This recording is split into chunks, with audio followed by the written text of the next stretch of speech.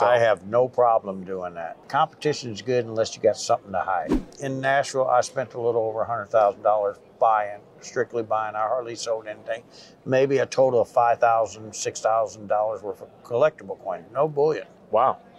But here, I sold. What you're actually seeing here is the most embarrassing intro I've ever had, because as you can see, my lips are not moving to the words that I am saying. And that's because I was at the St. Charles Coin Show on the final day when everyone was wrapping up, and I was recording a ton of footage, multiple interviews with dealers, and unfortunately, the microphone was off for almost all of it. And that is unfortunately my problem and my fault. I messed up because I forgot to charge the wireless receiver for my microphone setup. And so even though the microphones themselves were sending audio out, there was no receiver with power receiving the audio.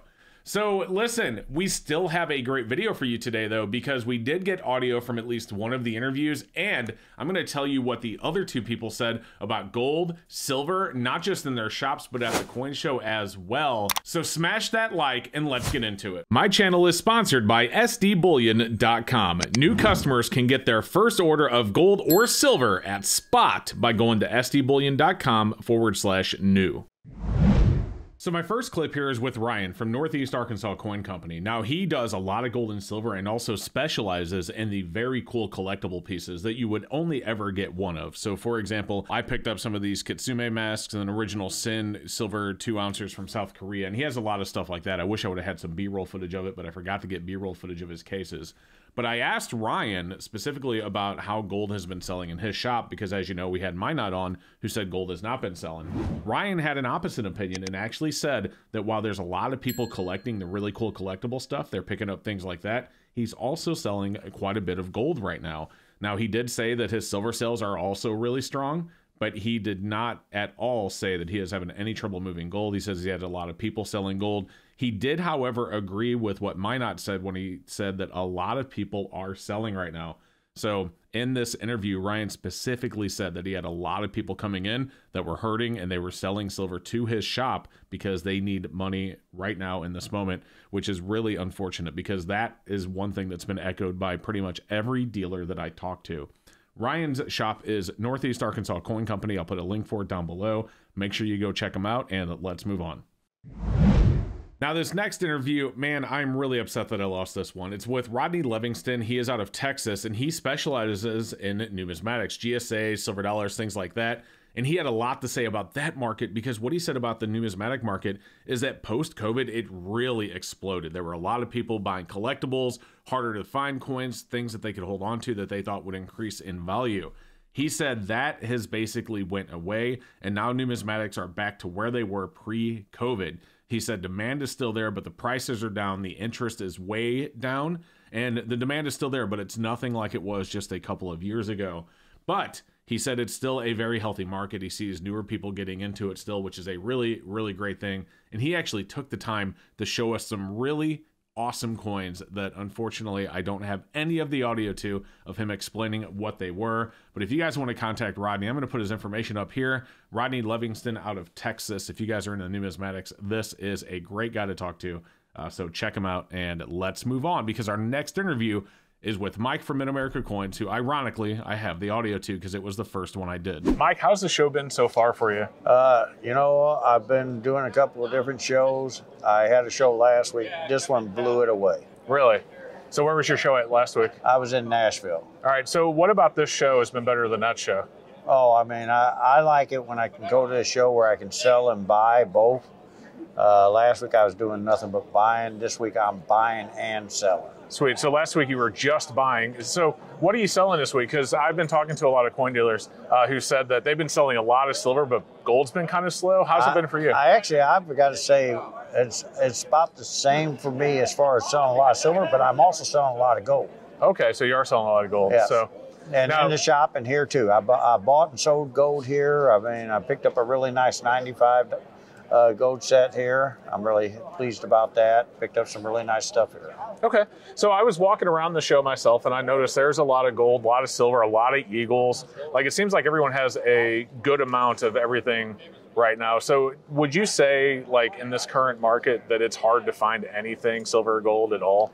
Well, the 90%. There is not a ton of 90% on even this floor. I did notice that actually. And, yeah. you know, and you got to remember, they're not making that anymore. Yeah. So it's getting a little harder. So out of all the silver stuff, I think the 90% actually has the highest premium over everything. Yeah. And it's because of the shortage that we're not seeing a lot of it. You're not seeing a lot of 90%. Do a lot of people bring that in, or are more people selling it at the shop, not just at the show? Even at the shop, the guys that bring it to me are dealers more than the public, because they might not be selling, like there's smaller shops around me. Yeah. And if they're not having a good day or a good week, they bring the stuff over, because I am paying over spot for 90% right now. Okay, what do you pay for 90%? Well, on halves, we've been paying between $1, $1.50. We're paying 50 cents to $1 on dimes and quarters. All right, that's good, because I did a video last week where I called a bunch of coin shops around the U.S. I only found one shop paying over melt, just one. And I had one guy offer me 12 to 13 times face. Wow. That's low. Yeah. But here's the thing, guys. If you're seeing them paying about 50 cents back or something like that, that's not really too bad. You got to remember, if they're not selling in their shop, they're going to bring it to a company like ours. And then you're going to buy it from them, so they have to wholesale it out. Yeah, they're basically, no, we're going to pay them over melt. We're going to pay them the same as we pay the public. Right, but my point is they still have to wholesale it out. They have to sell it to another dealer. Yeah, they have to sell it, so they're wholesaling it out, yes, because I noticed that in some shops I'm seeing them guys are selling $4 or $5 over still. Them numbers are not there anymore. Yeah. But, you know, that's where you know if you're dealing really with a wholesaler or somebody just a mom and pop shop just trying to get by. That makes sense. So let me ask you, what about this time right now versus, say, March, April, when gold and silver were really hot because of the banking failures and all that? What is it like now versus then for you? For me, I mean, I talked to a lot of different dealers, and they're telling me they slowed down a little bit. I have not slowed down. That's the problem. I mean, I thought I would see a slowdown. I know my foundry companies are really pleased because most of the guys are not ordering from the foundry companies because they got it coming in their shop, but they're not selling it. I'm doing both, so I'm still forced to order. Gotcha. Do you do most of your buying and selling at coin shows, or is it like in your shop?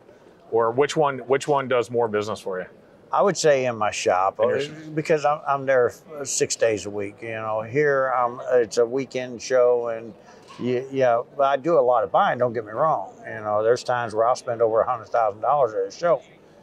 But if I go overall throughout the week, I spend more than that in my shop sometimes. That makes sense. All right, so when people are bringing coins in to sell you, or silver or gold in to sell you, what is the main reason for it? Because I know the economy is hurting a lot of people right now. Are they selling because... I got people selling because they need to pay their taxes, so on and so forth. The tax laws has changed, as you know, and so some people are trying to get ahead of the game. The other thing is we got people selling that don't understand the market. Their mother or father passed away, and then so they'll just sell it because they'd rather have the money. But I do recommend that people that come into a shop, I hear it all the time, so I usually stop people. I don't know what I got. I don't know what it's worth. There is honest dealers like me out there, but there's a lot more people that say their head rings real quick. Oh, I'm going to get to take advantage of these people and pay them a lot less. And that is unfortunate, and I've actually talked about that on my channel a lot. There are so many good shops, but there are just so many bad shops, and it really... I would say there's more bad shops than good shops, and that's why I try to warn people ahead of time. I usually stop when they start talking to me like I said, wait a minute. You shouldn't really tell me that. I don't, you know, I'm not that guy that's going to take advantage of you, but at the same time, if I was that guy, you just gave me an open invitation. Right. So as a coin dealer, do you feel comfortable telling somebody that they should go around and get multiple numbers before they sell? I have no problem doing that. Competition is good unless you got something to hide. So I see you have a lot of silver eagles. I see you have a lot of gold. You said this show's been a lot better than the one you did in Nashville last week. I know I'm not going to ask you for the exact numbers, but I mean, are we talking 100 ounces or 1,000 ounces in that range of silver, with gold? Let's put it this way. In Nashville, I spent a little over $100,000 strictly buying. I hardly sold anything. Maybe a total of $5,000, $6,000 worth of collectible coin. No bullion. Wow. But here, I sold the first day, and I already had a couple of dealers call me. I knew it was going to sell. I sold most of my gold. Yeah. But then I picked it all back up. So I love it because I feel like I didn't lose any leverage there. Because I'm a hedger. I sit there and replace anything I buy. Well, I was going to have to replace all that. Well, now I've definitely got it on the same number, so I'm not going to lose any hedging. Gotcha. So at a show like Nashville where you barely sold anything, how do you make money? Is it just buying a lot of stuff and then hoping you can resell it? Well, no, because you got to remember, I'm a bullion dealer. I know I got it sold. I know I'm going to have customers coming in. We've been selling a lot. I mean, you know, if I was a smaller shop where people didn't know about me, yeah, that would be a high risk. But for me, it's not. So usually when I go to a show and I see I ain't doing much, I start putting the word out, this is what I'm paying, this is what I'm paying, and I start getting merchandise that way. They bring it to me. Well, Mike, I appreciate it. We're going to look around a bit at the show and maybe even buy some stuff from you today. Guys, Mike has a coin shop in Grove, Oklahoma. It's Mid-America Coins. I'm sure most of you have heard of it, but if you haven't, I will put a link for that down in the description. Mike, thank you. Thank you. I appreciate you very much, Mr. Seeker. Absolutely.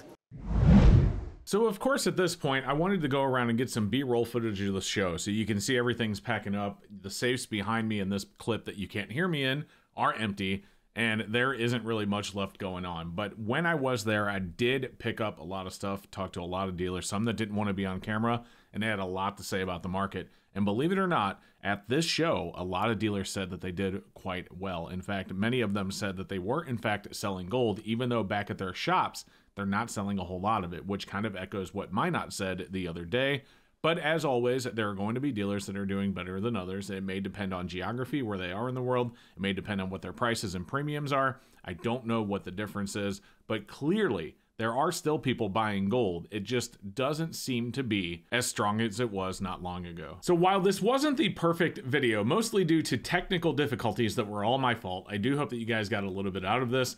As I said, I talked to many dealers, many of which didn't even want to get in front of the camera, and I did hear a lot of back and forth about what's selling and what isn't. Apparently at this show, everything was selling quite well, but as I already said, some dealers said back at their shop, they're echoing what Minot said, where gold doesn't seem to be selling at all. And it did seem very plentiful on the show floor. I was just showing a few showcases, but there were others. Again, people that don't want to be recorded, have their property recorded. There were many coin cases with lots of gold, lots of silver eagles, lots of silver rounds, silver bars, so on and so forth.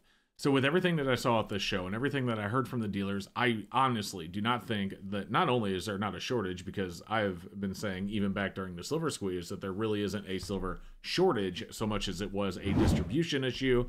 There's definitely going, at least to me, it looks like there's going to be a surplus of gold and silver with the weaker demand that we are seeing in the market overall. Even though some dealers like Mike are doing quite well and Ryan are doing quite well, that is not a universal truth in this current market. So we'll have to see where it goes from here. As always, I'm going to continue reporting on this. I'm going to continue interviewing dealers, and I'm going to continue talking to people to get an insight as to what's going on in the physical gold and silver market. And I hope that you guys enjoy videos like this, because if you have, you should go down and subscribe. Also, don't forget to smash that like button for me and help YouTube recommend this video to others. And check out this video above if you haven't seen that one yet, and we will see you in the very next video. Have a great rest of your day.